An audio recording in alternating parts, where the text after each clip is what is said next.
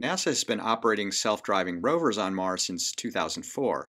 The longest single-drive record was set way back in 2005.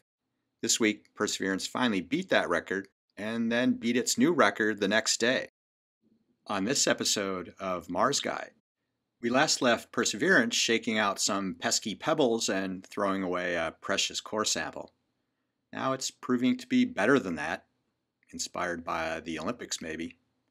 It started by coring a new sample to replace the one that it had dumped for reasons I explained in the previous episode. This is a record 3 holes in a single rock and perhaps an origin story for a certain Toy Story character. Just a few sols later, Perseverance was following its tracks back out of the terrain known by the Navajo word sita, meaning amongst the sand, which it entered nearly 5 months ago. It's time to start the long journey to the ancient delta deposit, which is the best place to look for evidence of fossilized microbial life.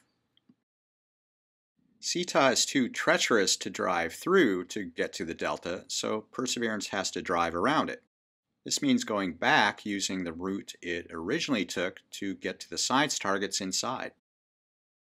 Mars rovers are not driven with a joystick by an operator on Earth because of the 10-minute or more delay for radio signals to travel between the two planets.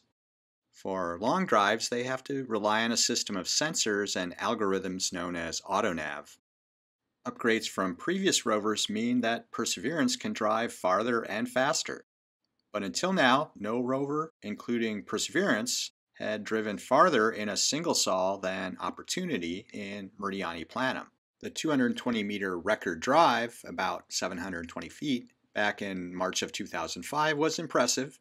Here's Mars Guide for Scale to show the much narrower tracks compared to Perseverance. But key to this feat was the very benign terrain, just some low sand ripples that Opportunity could drive straight over, and not a single rock to be seen. Compare that to the rocky terrain that Perseverance has to navigate.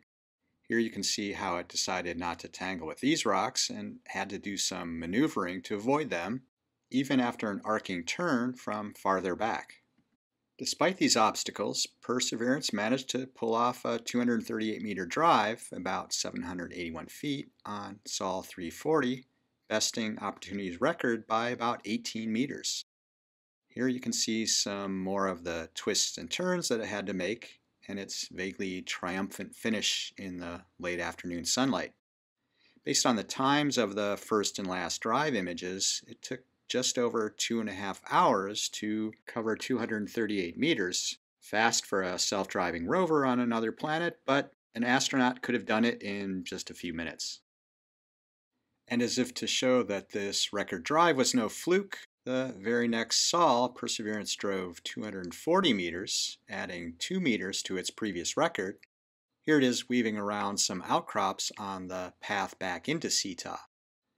It's now arrived at an interesting location that it visited previously, but didn't take time to sample. You can still see the tracks from when it was here almost 6 months ago. Sampling may be in the works this time around.